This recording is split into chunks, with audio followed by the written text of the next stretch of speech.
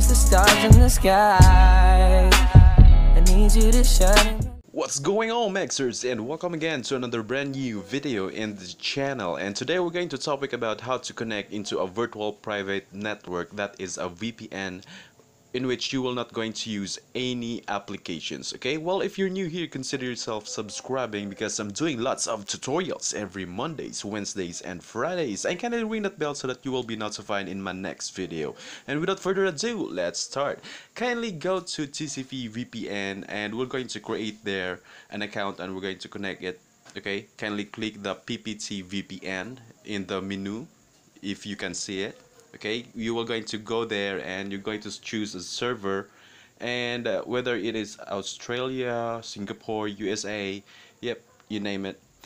So we are going to create an account, and after that we are going to connect it, and if you're connected, then you are good to go. Okay, my phone right now is having it has a load and it is connected into an internet. I'm using a HTTP injector right now, and you can also see that we are going to connect into a VPN server. Okay, so you are going to input a username and a password. For this tutorial, we're going to use RedMasterMax and Max123, and then after that create a premium account. Okay, this account is so cool because it is premium. That means that the connection on this account is fast, and there you go, you have the information on your server, and you can select and copy it and paste it on your notes, or you can copy it and paste it in the settings of your VPN connection.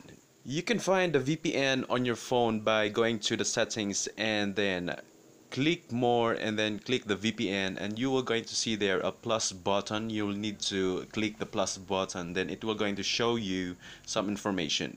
You can name whatever you want and just leave the type there, and the server address will be the IP address that you have created in TCP VPN. You need to copy it and paste it on the settings.